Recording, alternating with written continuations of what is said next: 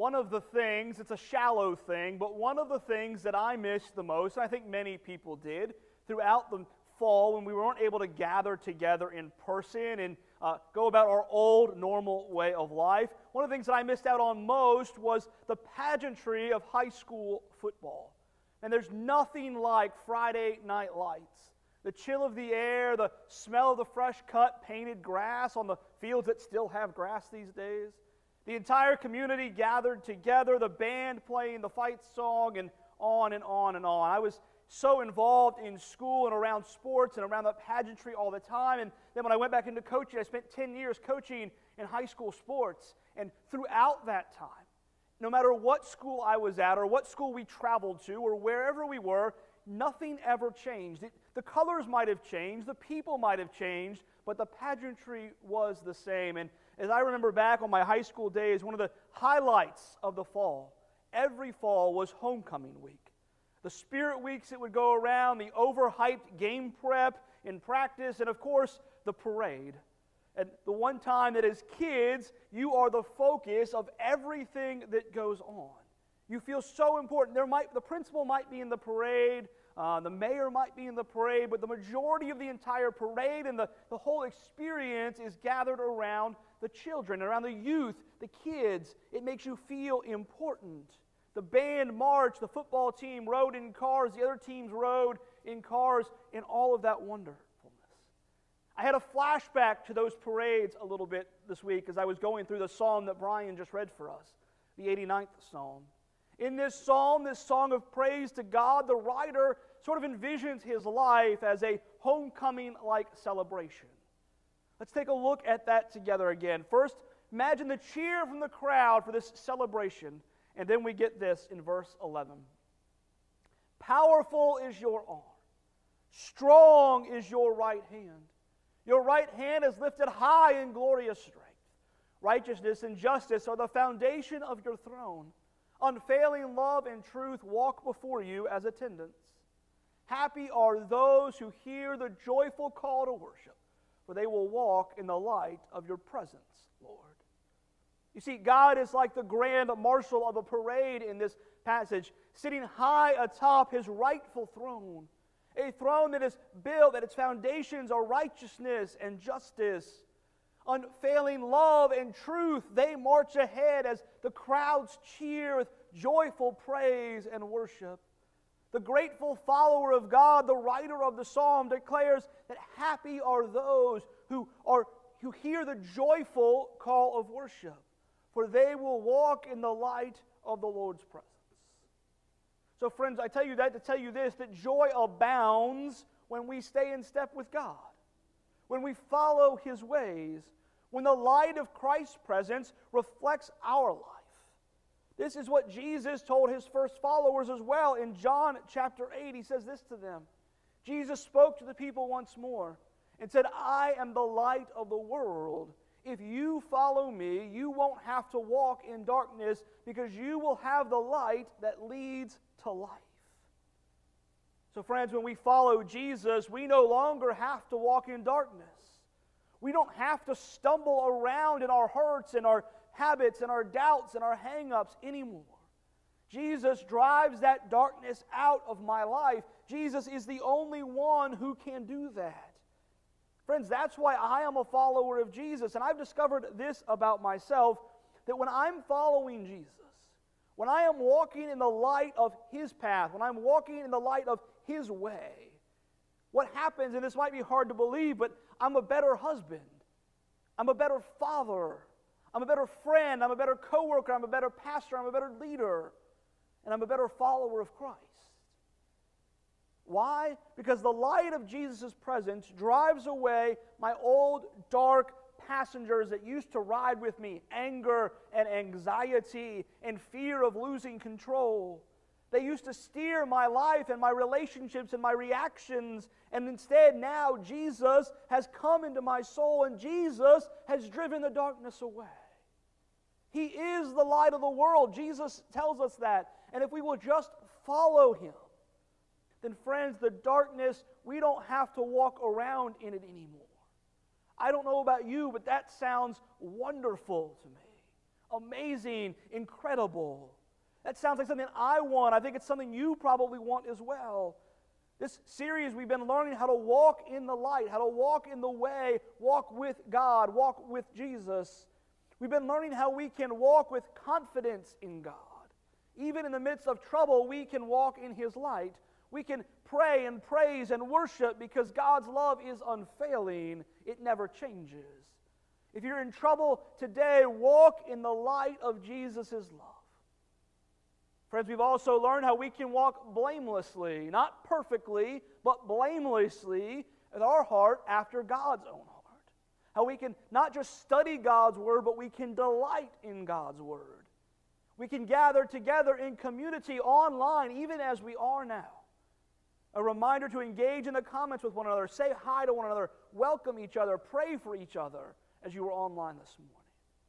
If you're in whether we're in person, keep coming back in person. Keep coming back to the online gatherings. That is community. That is authentic community. And friends, we've also learned how we can walk obediently with God. Discovered how we can have our have to becomes our want to, and our desire to please God pleases God. The way we discover that is through times of Sabbath.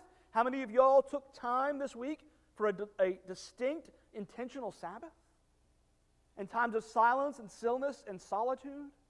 We're going to continue that series today about walking with God. We're going to learn about the places and the spaces where we can continue to meet God and to meet Jesus.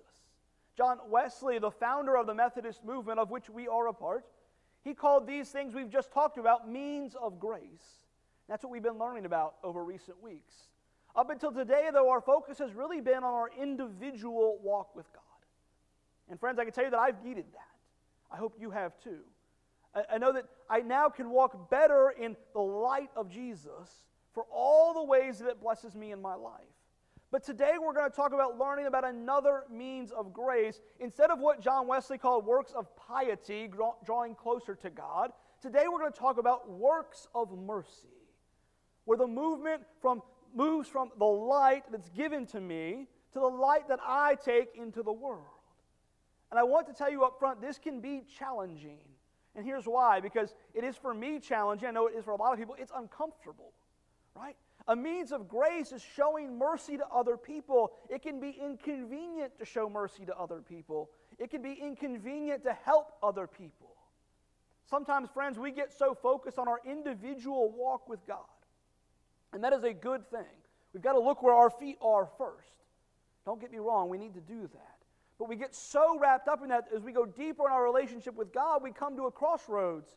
The further down the road we go, the more we walk in step with Jesus, we have choices to make about where we're going to go. The Reverend Dr. Martin Luther King always said that inside each one of us, we have what he called a drum major instinct. We want to be the head of that parade. We want to be the head of the procession with the eyes on us, with folks just marching behind us, marching to our own beat, marching to our own cadence in our direction. And friends, if we're not wise and if we're not careful, the focus of our Christian life can become selfish, self-centered, and can become a self-improvement plan, which is all about me, myself, and I. And I know this because there was a time in my life where I lived that way. Too often in my life, I have made the Christian life about my own comfort and convenience. In a well-disguised pursuit of my own ego and not in pursuit of God. And not in pursuit of God's will and dreams for my life. Instead of reflecting the light of Jesus, reflecting that to the world, in me and through me, I have wanted to lead the parade, to climb atop the Grand Marshal's chair, to live life my way, and then ask Jesus to bless that. Friends, that's not what we're called to do. What we're talking about today, and I know it's going to be uncomfortable, but this is where the rubber meets the road in life, in our faith lives.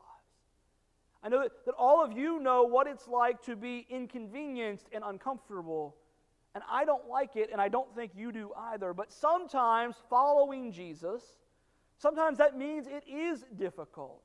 It may not literally cost us our lives, but it very well might cost us our convenience, our comfort, and our desire for self-control. As Jesus called us, this is one of those places where we are called to take up our cross and follow Him, leaving the world behind. For me to grow, for you to grow in our Christian life, our Christian development, I have to get the attention off of me. I have to resist my own drum major instinct and live selflessly. When I continually consult Sean about about the way that leads to life, it always leads to dead ends and to dark places. But when I consult Jesus, when I follow Jesus, it leads to life and light. Friends, in the kingdom of God, we can't keep what we don't give away. What I mean by that is to say this: we can't hoard for ourselves the grace that we've experienced in Christ Jesus. We can't hoard that for ourselves, and since Jesus is already at work in the world, that means we don't have to do that sharing of the grace alone.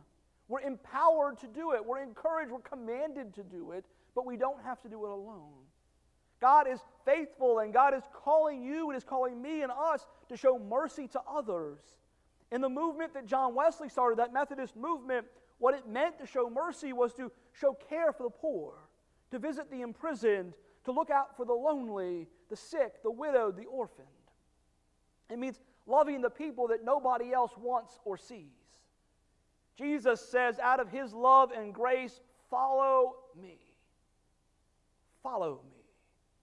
And here's the question we're going to look at today in relation to that. Why should I join Jesus on His mission? Why should I join Jesus in His mission, engaging in works of mercy? Why should I be inconvenienced? Why should I feel uncomfortable? Why should I give up control? Why should I step into uncomfortable situations? Well, there's three reasons why that we're going to talk about this morning. And Jesus is already at work in the world, friends. We just need to join Him. And here's the whys. Number one, it honors God when we do so. It honors God.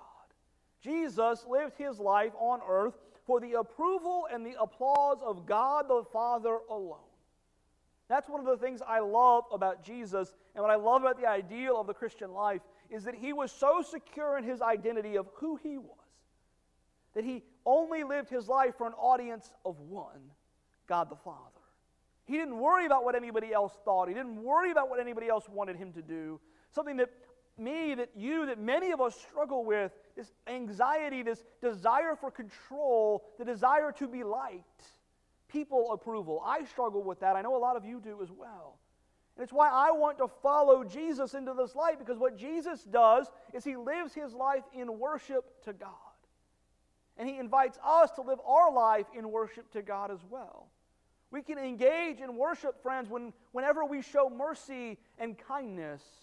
Jesus says, whenever we feed the hungry, give something to drink to the thirsty, whenever we welcome a stranger, whenever we clothe the naked, whenever we draw near to the sick or visit those in prison, something supernatural or amazing takes place. Look with me in Matthew 25. You may know this already. And what does Jesus say? And the King will say, I tell you the truth. When you did it to one of the least of these, my brothers and sisters, you were doing it to me. To me, Jesus says. You see, many of us, we get too narrow of a view of worship. What it means to worship, yes, it means to gather together like we are doing virtually now. Yes, it means singing along to hymns and praising God through music. And friends, let me admit, I'll be singing those songs all week. When we put in the order of worship, I have decided to follow Jesus. Ever since then, I keep catching myself humming, I have decided to follow Jesus. And I'm like, what? Like, where did that come from? But that music invades our soul, that worship invades our soul. But that isn't the only way to worship. God's Spirit speaks through the songs, but can I tell you, friends, that worship is far more than singing and praying and listening. Worship is our lives. Worship is our living.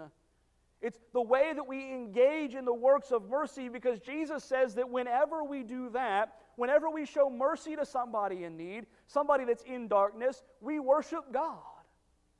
We're doing it to God, to Jesus. And here's what that means. Whenever somebody comes by our office or calls our office in need of assistance, whenever somebody comes to one of the food pantries that we support and they are welcomed in, whenever that stranger is welcomed in, we know that people are not just coming for stuff and for things. People are coming to know they are people of sacred worth and that they are loved. What's happening in that moment, supernaturally, what's happening is Jesus, in his distressing disguise, is welcomed in, and mercy is shown to a stranger. Jesus said, whenever you've done it to the least of these, my brothers and sisters, you have done it to me. That means that when someone sits down with a sister or a brother in Christ and asks, how is it going? Not how are you doing? How is it with your soul? How can I pray for you in your walk with Christ? How can I support you? What's said in Scripture becomes true in that moment. In real life, right then, right now, God becomes a father to the fatherless. He cares for the orphan. Are you catching on to this? Jesus says, whenever you've done this to the least of these, my brothers and sisters, you have done it to me. See what's happening in that moment, and you can't see it with regular eyes. But you can see it with the eyesight that the light of Jesus reveals. We've done it to the least of these, my brothers and sisters. You've done it to who? To Jesus. When our military fellowship ministry provides a safe place for veterans to share and to be loved, regardless of what church or any church they might attend, if they attend church, we're serving Jesus. When our community garden team welcomes someone in to help or takes their produce to those in need, we're serving Jesus. When you welcome someone visiting Buckhall Church, even welcome them online. When you welcome someone into our church that is a stranger, when our volunteers take communion out to those who are homebound, when our ladies' fellowship collects and bakes and takes goodies to our first responders who spend their days protecting our community, when we provide meals and support to those who are healing from surgery or illness or those who are grieving, friends, what are we doing? Who are we serving? Jesus says, you are serving me. That is worship, friends. That is worship. That is what God has called us to, and that's what we are singing praise to God through our actions. We're saying, I have decided to follow Jesus. There's no turning back. When we share that light with those who are in a dark place, when we are loving like Jesus has called us to love. And that is the first reason we need to follow Jesus in his mission. Reason number two, look with me at this. It transforms the world. That's why. It transforms the entire world in an amazing movement of mercy and grace and love. Look with me at what happens, this great exchange. As our darkness is exchanged for Jesus' light for those who follow him. That's why the Psalms say, by the way, happy are those who walk in the light of his presence. If you meet any of our folks who serve in any of these ministries or any of our other ministries, you'll find that they are happy in Jesus. Why? Because they are walking in the light of Jesus Christ. And here's what Jesus promised to his disciples that we see lived out in moments like that. Matthew 5, Jesus says this. He says, you are the light of the world, like a city on a hilltop that cannot be hidden. No one lights a lamp and then puts it under a basket. Instead, a lamp is placed on a stand where it gives light to everyone in the house. In the same way, let your good deeds shine out for all to see, so that everyone will praise your heavenly Father. You see, I learned that song in kindergarten and pre-kindergarten in school, right? Let your light shine. You are the light of the world. Don't hide it under a bushel. No, I'm going to let it shine. This little light of mine, right? We all learned that song if you grew up in church. But friends, here's the reality. That song isn't wrong. We are called to be lamplighters. That's who Jesus expects us to be. As followers of Jesus, we don't have to shout and holler into the darkness, into the void by ourselves. We don't have to try to overcome the darkness by ourselves, trying to drown out the darkness with our own voice or our own powers. We have Jesus Christ. We have the light of the world. We can light candles to chase that darkness away. And those candles that we light not with fire, but with the light of Jesus Christ.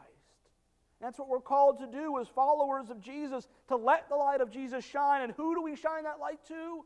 All. To everyone. I want to share with you a story about a shining example, pardon the pun, a shining example of light being shined and overcoming the darkness. About a quarter of a century, 25 years ago, at the church called the Rock of Our Salvation Church in downtown Chicago. Some of the roughest neighborhoods and streets of America, especially back then. The leadership of this church and of a ministry group called Urban Circle Ministries were determined to transform for Jesus the rough and frankly scary neighborhoods that surrounded the church. It's amazing to look back on that story and see how confident and, dare I say, happy those leaders of the church were, and how merciful they were to their community, what they were willing to sacrifice for their neighbors. They had bought over time several neighborhoods, or several buildings in the neighborhood, trying to, from the ground up, initiate this transformation of the neighborhood for Jesus Christ. But there was one building they had not yet been able to transform. It was a giant high-rise in the Austin neighborhood of Chicago. The Chicago Tribune had called this building the Murder Building. This high-rise was abandoned. It was covered in graffiti and trash, and so many acts of violence had taken place in and around this structure that it was called by the Chicago Tribune the Murder Building, and a monument to the urban slum. The leaders of the church were determined, though. They said, guess what? We're going to save up our money. And a bunch of our leaders, a bunch of us together, are going to put our money together, put our resources together as a church. And we're going to buy that building. And in the name of Jesus, we are going to tear it down. And guess what, friends? They did. Took about a year process to do it, but they bought the building. And they tore it down. When the wrecking ball came, when the truck with the wrecking ball came to that building, the people in the neighborhood who were scared to go out of their house for groceries stepped out of their houses to watch what was happening. People lined the streets and applauded with joy and had tears of joy streaming down their face. Because the light of Jesus was coming into the darkest of places, and the people came to see the parade. About a year after that, the mayor of Chicago at the time, Richard Daley, and all the local Chicago media and a lot of the national media came back to the neighborhood to see the church unveil a completely rebuilt neighborhood. Apartments for single-parent families, a new ministry center, a new school had been started, and the light of Jesus, friends, shined throughout that neighborhood. The murder building had given way to the author of life, Jesus Christ. Friends, that's having church. That's the church. When the people of God began to see and to enjoy that place, when the neighbors began to see that place, they applauded and they shouted and they cheered. Oh, happy are those who walk in the light of God, for His light has come into this world, and darkness cannot overcome it. Amen. Friends, if you're not already a part of our different ministry works, our mercy ministry works, our community garden, our food pantry efforts, our partnership with St. Thomas Food Pantry, our partnership with Volunteer Prince William, you can sign up to be a part of any of those ministries at any time. Contact the office, contact me, contact any part of our congregation. They can get you in touch with the folks who run those ministries. But here's why you should get involved if you're not already involved. Number 3, it transforms me. It transforms you. When you and I engage in these works of mission and join Jesus on His mission, it transforms our lives.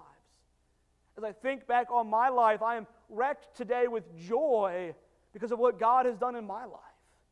When I trusted Him in an imperfect way and stepped out on faith, even when I didn't want to, when I served Him, it transforms my life. And it can transform your life. Look with me at what Jesus says, because it is true. In Matthew 5, verse 7, you can trust in these words.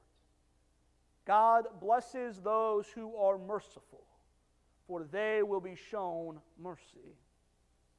God blesses those who are merciful, for they will be shown mercy. You see, I realized this week in studying that Jesus said these words in Aramaic. Sometimes we in my brain, we think Jesus said them in the New Testament Greek, but He didn't. He would have said them in Aramaic to those who were around Him. And in Aramaic, the word merciful literally means to get under somebody's skin. An ability to see and experience what somebody else is going through, to get under their skin. As I read that, I thought, you know what? There's a lot of folks who get under my skin, and I don't want to bless them. I want to curse them. I want to tell them to knock it off. It's the little things. It's the ridiculous stuff. Somebody takes 15 items into the 10-item express checkout lane to Harris Teeter. Here's what God is doing in my life. Though I got a long way to go, but Jesus is saying, blessed are those who are merciful, for they will receive mercy. And what he's saying is this same unique skill set that we all have, to be honest, this skill set of getting under other people's skins, of annoying other people and allowing people to get under our skin, that we need to turn that skill set around, turn it on its head. Jesus reverses that and says, now bless them by showing them mercy and grace. Take this light and shine it and share it with other people, for they are blessed, are the merciful. I told you in the first week of this series several weeks ago about a man named John who begrudgingly went on a youth ministry trip, who only went because they didn't have enough adults to go. He didn't believe in ministry, he didn't believe in going on mission trips, he didn't believe in what we were doing. He did it so his kid could go, and so that he wouldn't feel bad about his kid missing out on this. Now, what I didn't tell you is just how adamantly opposed he was to doing this kind of work. He thought it was a complete waste of the church's money. He said, there's stuff we can do in and around our own church and in and around our own little tiny neighborhood. Why are we going out there to see other things and do other things for people that we'll never meet again? Well, as God will do, as John was ramping up, as his trip was preparing to happen, and John didn't yet know he was going, God stirred up some people in that church. And we started having all these conversations about what it is we gain from mission trips, why we do the work that we do. In fact, one point John told a council meeting of the church, he said, I don't care what you do, but don't spend a dime of my giving on that, because I think it's ridiculous. It had gotten under his skin, right? He didn't want anything to do with it. Well, that's one of the reasons why the leader of the ministry group, when it came time to needing an adult, the first call was to John. It was an invitation for John to come and serve. She was pretty sure John would say yes because he loved his kids and he wanted to be a part of that project. He wanted to do it with his kids, but he didn't believe in what they were doing. But he said yes. And you know what happened throughout that week and throughout his time on that mission trip? I told you, yes, he came to know Jesus. He came to accept Jesus as a Savior. But the people that we served with, they began to get under his skin. He began to be merciful when he talked about them. When someone asked John a few years later, as time went on and he got more and more involved, that man now, not only is he a follower of Jesus, he's a youth ministry leader. He organizes multiple mission trips a year, or he did before the pandemic. He's thrown his whole life into serving God through mission. And someone asked him a few years after that trip, he said, what is it that's changed you? What is it that's changed in this church and in these trips that's made you change your opinion? And he said, the biggest thing that's been transformed is me. He was the one who was transformed and changed. You know how that story ends. That's the power of our saving grace of Jesus Christ, the power of walking alongside him in mission. When we've done it to the least of these, our brothers and sisters, we've done it to Jesus. That's why we ought to engage in these works of mercy. And my prayer for you today is that you would see someone doing a work of mercy around here, and it would start to get under your skin. I hope that it would aggravate you so much that you turn around and you are transformed so mightily for Jesus Christ, that you begin to do something even greater than that which you witnessed for the kingdom of God. I pray that the enemy, we face an enemy, I pray the enemy would get so mad that he would run from you. And I pray that the love of Jesus would fill you up to the overflowing of the brim, and transform this entire community for the glory of God. That is my prayer for you and for our community and for our church this morning. If you're sitting with somebody this morning, look at your neighbor and say, you're getting under my skin. You're getting under my skin. Friends, if you want your life to be transformed, Jesus shows us the way. Jesus shows us the way to follow. We're to walk the same way that he walked. We are to go to the people that nobody else wants, that nobody else sees. People that the least, the last, the lost. We should join Jesus in this mission of engaging in works of mercy because it honors God, it transforms God, or transforms the world, and it transforms our lives. Friends, that's why we should engage in these acts of mercy. That's why what's happening. The world is waiting. The world is desperate for this love and this grace and this mercy, just waiting for it to be poured out, even if they can't name it. I'll end with this one final story for you. A few years ago, about 3 or 4 years ago, on a dark, cold subway train in the middle of winter in New York City. And if you've ever been on one of those trains in New York City in the cold winter, you know how cold those subway trains can get. There was a shivering homeless man who sat almost naked on a subway seat, freezing to death, shivering. People got on the train, people got off the train. But as people got on that car, they would move to the ends of the cars. They'd get away from this man. They wanted to stay away from him, to avoid him at all costs. And then something incredible happened. And I want you to watch this clip. Friends, that man literally gave him the shirt off his back. He had to walk back out of that subway in just that undershirt. But he didn't care. He was willing to sacrifice to make sure this man could find some warmth. That man got under his skin. And friends, I pray today that mercy gets under your skin. That you can't stand to see another person without. That you can't stand to see another person shaking in the throes of addiction.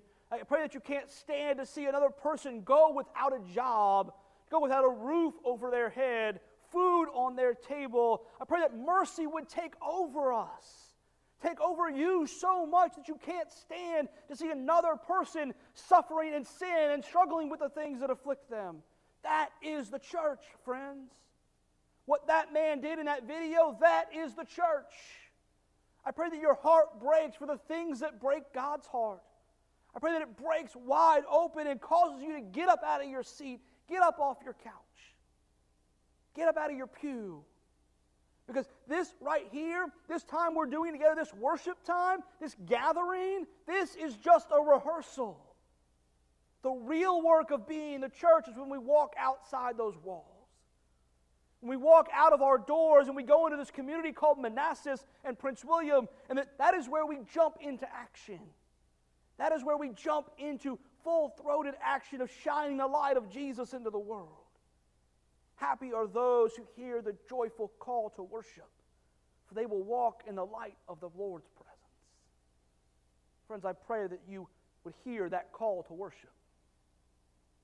Not just through shouting, not just through singing, but through acts of mercy and mission.